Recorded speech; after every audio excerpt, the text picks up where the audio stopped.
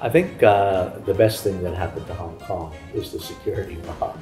From day one, I've been pushing for the security law to come to Hong Kong.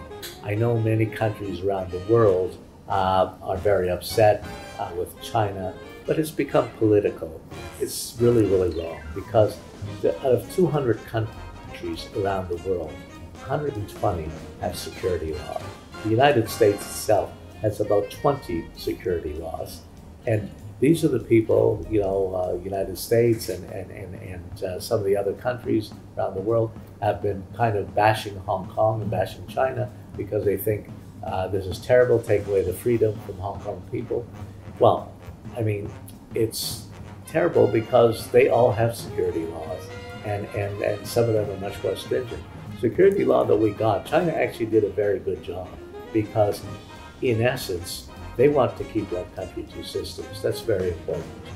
What they could have done is just take the Chinese security law, put it in Hong Kong and say, okay, we're following the Chinese security law since we are one country, two systems.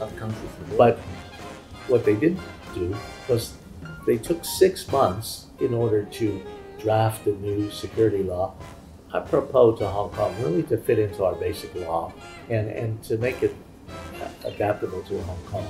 And when they came out with it, of course, we saw from the protests and the violence that happened all last year and the beginning of this year, suddenly, the day that it came out, everything quietened down. Life got back to normal. Yes, you have a few people who are kind of upset because they can't do what they did before.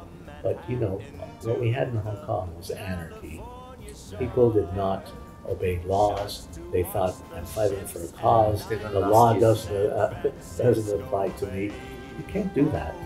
Man needs to live within laws. Otherwise, we're animals. If you want to go live in the jungle, you can roam free. But when you're living in a civilized society, we have to have laws. And the security law really, in a fair way, brings stability back to Hong Kong.